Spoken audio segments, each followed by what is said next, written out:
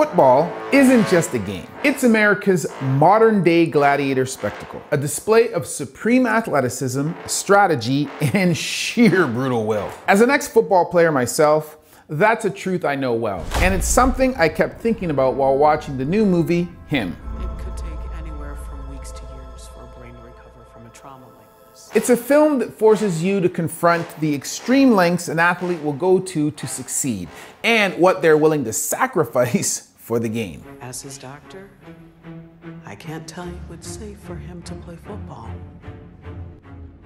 And as a fan?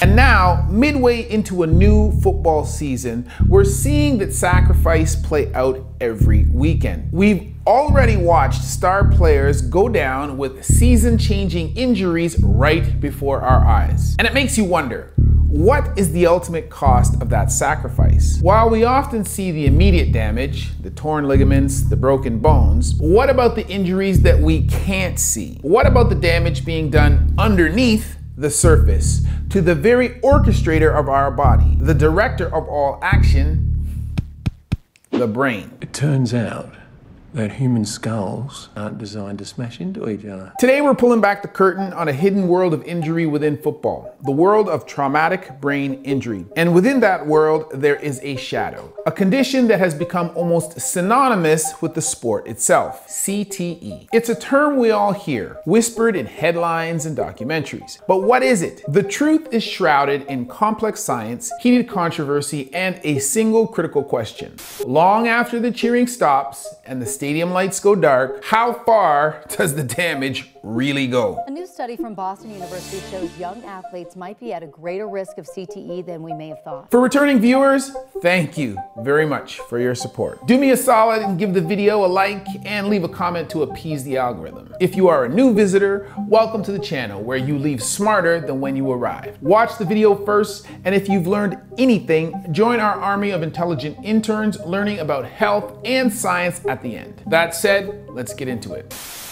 To understand the insidious long-term danger of CTE, we have to start with how the brain gets injured on the field. We begin with the most obvious kind of damage, the acute injury. It starts with a traumatic brain injury, or TBI. Technically, any brain injury caused by an outside force. Think of a forceful bump or a jolt to the head, the kind of impact that happens on almost every play from a helmet-to-helmet collision. And you might be thinking, aren't players taught not to lead with their heads? Aren't there rules against that? The answer is yes, but that's the core of the problem. Despite rules and better techniques, these hits are still somewhat fundamental to the game. And it's not just helmet to helmet that can damage. It's a helmet hitting a thigh, a shoulder, the ground. The brain is getting jolted from all angles on countless plays. These impacts, both the massive highlight reel collisions and the hundreds of smaller unnoticed ones, are in many ways unavoidable. And even though we are taught from a young age not to hit with our heads, there are some players who choose to disregard these rules in a search for the highlight reel hits that leave viewers stunned with amazement. The most common type of TBI in sports is a concussion. A concussion isn't a bruise that you can see on a scan. It's a functional disruption. The brain stretches and twists, causing chemical changes that lead to symptoms like headache, confusion, and dizziness. And they are incredibly common. While sports like MMA and rugby report some of the highest rates, American football is consistently a leader in concussions, a pervasive issue at every level of the game. The NFL reported 149 concussions in the 2022 season alone, an 18% increase from the year before. That spike is partly due to a positive change, strengthened protocols, and more conservative diagnoses after the scary public injuries to Miami Dolphins quarterback Tua Tagovailoa. That it's not good to get concussions? Better detection equals increased rates. But the baseline rate is what's truly telling. With approximately 61 concussions for every 100 games, the risk is simply baked into the structure of the season. And the problem isn't just at the professional level. Professional athletes know how to hit properly, but amateurs? Well, The risk is arguably greater where the players are most vulnerable. High school and college football players show some of the highest concussion rates in the sport. Younger players often have poor technique, more head-first contact. They have weaker necks and less muscle control, which means less ability to absorb impact. Slower reaction times make it harder to brace for hits, and inconsistent coaching or medical oversight only adds to the problem. When I was playing in college, I clearly recall 2 members of my team that would have weekly competitions to see who could get more marks on their helmets from the opposition's helmets. What would you say your favorite memory of your NFL career was? Do you remember that? I forgot everything that happened. Damn. It fucked me up, bro. CT, man, I forgot everything. Many high school athletes also don't report symptoms, so they end up being re-injured with subsequent concussions before fully recovering from the original concussion. And that's especially concerning because their brains are still developing, making them more vulnerable to lasting damage. Not to mention that once a player has suffered one concussion, their odds of another increase dramatically. I've been hit immediately and I've seen stars like in the cartoons. I myself, unfortunately, have had my fair share of them. I've been hit where I see 2 of you. I have to try to put you back together. And sure, that's dangerous during game time, but keep in mind, the risk follows you off the field. An injured, vulnerable brain is more susceptible to damage from anything. A car accident, a fall, even a jarring physical activity. The injury accumulates, weakening the brain's defenses against the world. But while concussions make the headlines, a growing body of research suggests the real danger isn't the big hits you see, it's the thousands of smaller subclinical ones that you don't. Scientists don't yet have a magic number of hits that results in CTE. And although it's more commonly associated with football, it didn't start there. The roots go back a century, as Dr. Pyle Coley explains, to punch-drunk syndrome. And we actually first recognized it in the 1920s when we noticed that boxers who kept getting hit in the head, whether they had concussions or not, were starting to develop some sort of changes in their thinking patterns, in their behavior, in their impulse control. That was the early understanding of what we now know as chronic traumatic encephalopathy. Hence, CTE. It's a degenerative brain disease caused by repetitive head trauma. And while a major concussion obviously causes damage, it's the thousands of subconcussive hits, the micro damage, that truly drive the disease. CTE is marked by a buildup of an abnormal form of a protein called tau, which slowly strangles and kills brain cells. Here's how it works. With every small hit, tau, normally part of the neuron structural skeleton, gets sheared and misfolded. The brain's natural cleanup crew identifies this misfolded tau as waste and tries to clear it. But under a constant barrage of hits, the cleanup system gets overwhelmed. Instead of being disposed of, the misfolded tau starts to clump together, acting like a seed. That seed then spreads, almost like a poison, to neighboring healthy neurons, causing their tau to misfold and join the clump. These tangles literally choke the neurons from the inside, disrupting their ability to communicate and eventually killing them. So do I need a helmet? Basically, the damage keeps stacking up because the brain was never designed to have to repair itself this often. The symptoms of this damage are devastating. Memory loss, confusion, impulsive aggression, depression, and in advanced stages, dementia. Problems with cognition, problems with mood, problems with behavior. And the number one thing is changes your personality. And here is the most challenging part. A definitive diagnosis can only be made after death by examining the brain tissue. These are both NFL players, ex-NFL players. 60-year-old NFL player, and this is an 83-year-old player. Just looking at the surface of the brain, you can't be sure that there's any abnormality. We'll have to cut into it. Wow. His ventricle is very large. Yeah, it's notched. Even his hippocampus and amygdala look too small. First of all, it's really irregular. The corpus callosum is thin, but then this membrane should be that white, and it should be nice and straight and it's all gelatinous and irregular. It looks damaged. As Dr. Ann McKee, a leading neuropathologist, shows us, the brain's physical structure can be visibly ravaged. And while treatments and support can help manage the symptoms, unfortunately, there is no cure, which means we have to focus our efforts on prevention, trying to identify vulnerable populations and mitigating risks. We know that genetics plays a role because some people get hit in the head over and over and never get CTE. Beyond genetics, the risks come from the environment, in this case of contact sports. And it's a dangerous myth to think, I'm young, this is a retirement disease, I'll be fine for a while, bro. Let me push it. But as we've seen with concussions, these brain changes can be found in shockingly young athletes. Normally, we thought CTE really took a lifetime to sort of manifest itself, and it was repeated trauma to the brain.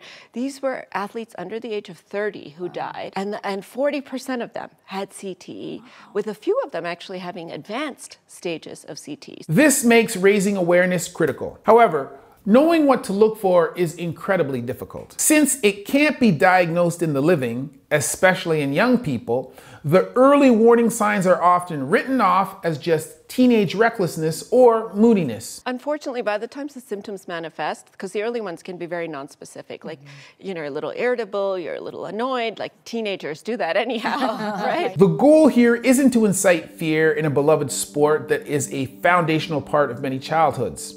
The goal is understanding the facts. A landmark 2023 study founded by the NIH gave us the clearest picture yet. After analyzing 631 former football players' brains, they found a direct dose-response relationship. It wasn't about concussions, it was about cumulative exposure. Every additional year of play increased the odds of developing CTE by 15%. And when they measured head impacts directly, they found that every 1,000 additional hits raised the risk by 21% and severe disease by 13%. The critical conclusion? CTE risk is driven by total head impact exposure, not by the number of diagnosed concussions. It's the repetitive, often invisible hits that add up over time. To put it more clearly, every brain has a lifetime maximal count of blows it can sustain before CTE becomes an inevitability. This is supported by the most famous research institution on the subject, the Boston University CTE Center. Their work has become a rallying cry for TBI and a source of major controversy. Their finding is staggering. Out of 376 former NFL players' brains they studied, 345 had CTE. That's 91.7%, bro. For perspective,